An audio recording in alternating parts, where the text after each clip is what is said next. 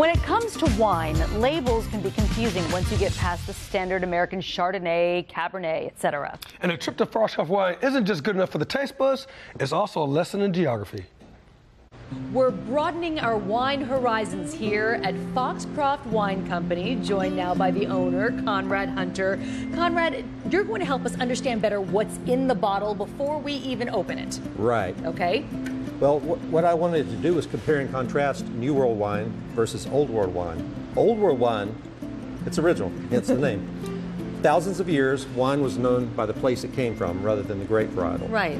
The Romans found that certain grapes grew better in certain locations. Typically, there were towns around where these grapes were planted, and the wine took on the name of the town.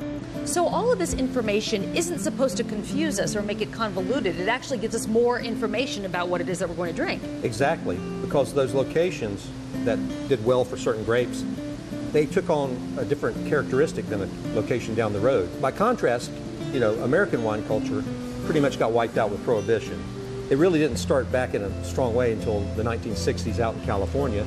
And being what we are as Americans, as consumers, they tried to simplify the verbiage. And they thought putting the varietal name on the bottle would make a lot more sense.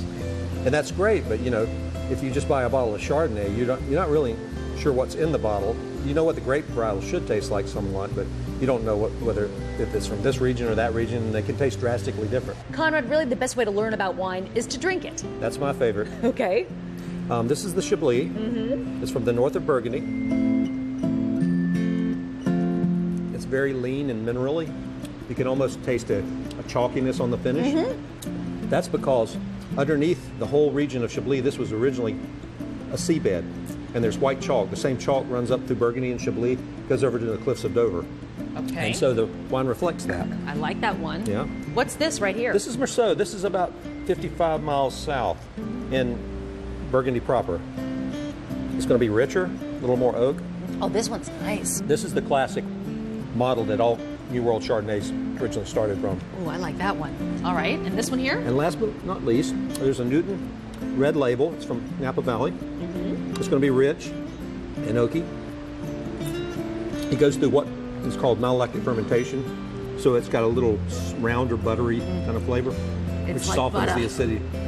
Typically, this would be, you know, you'd like to have that with a meal, but although you can obviously drink it by itself. You'd like to invite people to come here to Foxcroft Wine Company to learn more for themselves, correct? Definitely. You should engage us. We're a wealth of knowledge, and we have a lot of wine to drink here. You guys make it so easy, and we can drink some wine. Oh, Let's yeah. do it. Sounds good.